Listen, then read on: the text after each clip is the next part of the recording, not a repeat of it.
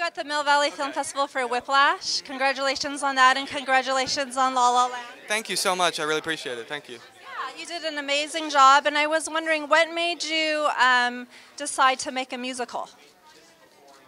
I've loved musicals for a long time, but I felt like that there was a way to make a musical that felt realistic, that felt grounded, that felt modern, that didn't feel removed from ordinary real life today. So that was my ideal, and my idea was to make a musical, but update it, and I just, it was just this joyful process of actually getting to put this on screen.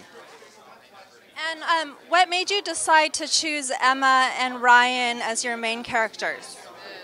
Well, they're just two of my favorite actors, and I love them as a pair as well. This kind of, to me, reminds me of old Hollywood pairings like Tracy and Hepburn, or Bogey and Bacall, or Fred and Ginger.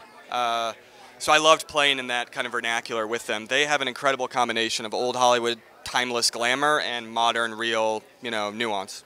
Great. Well, congratulations. Nice to see you. Thanks so much. Nice seeing you again.